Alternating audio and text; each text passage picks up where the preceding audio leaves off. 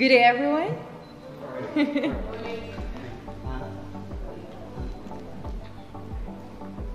morning and happy birthday, Steffi. Oh, thank you. Thank you so much. Thank you. I'm getting older and older. 27. Yes. So, Steph, what's the most important lesson you learned in the past week? Okay, the most important lesson I've learned from the past week is for me the importance of compassion. You have to be passionate about the things that you want in life. And being part of Miss Universe Philippines, I've realized that this is the thing that I'm really passionate about, and I want to be that bridge to connect to the people. If beauty is in the eyes of the beholder, in whose eyes are you beautiful? Oh, probably in God, in my family. For sure that my family is very proud of me for being here, and for sure that they can say that I'm beautiful in every way that I am. If we truly learn from our mistakes, would you advise a young person to keep making them? Okay.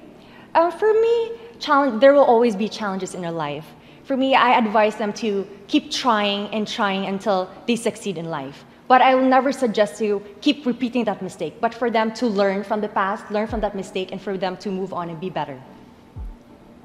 If you have the power to do one of the following, eliminate poverty and hunger, a government with no graft and corruption, or solve all environmental problems, which would you choose? Okay. For me, I would go with the poverty. My heart really goes for these people, and my heart screams for them.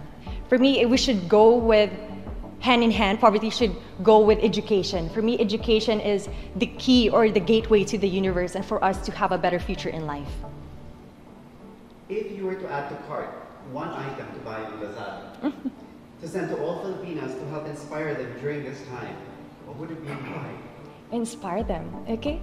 For me, being a Quindera, I've been selling tons of clothes. And for me, with clothes, I feel like a princess. And I want that people, like the ladies out there, women, to be empowered through wearing a beautiful dress for them to walk on stage and be confident in themselves. Lady Steffi. Okay, thank you. Thank you so much. Happy birthday. Thank you.